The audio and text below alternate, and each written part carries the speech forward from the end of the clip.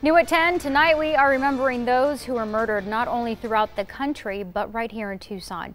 September 25th was designated as the National Day of Remembrance for murder victims. Since 2007, Homicide Survivors have hosted local events to observe the day.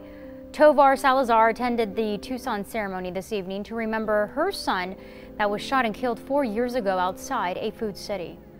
I'm here with the survivors because they have helped me survive. And of course, Homicide Survivors was there for me from the beginning.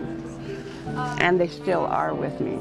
So now I pay back, and I have become an advocate.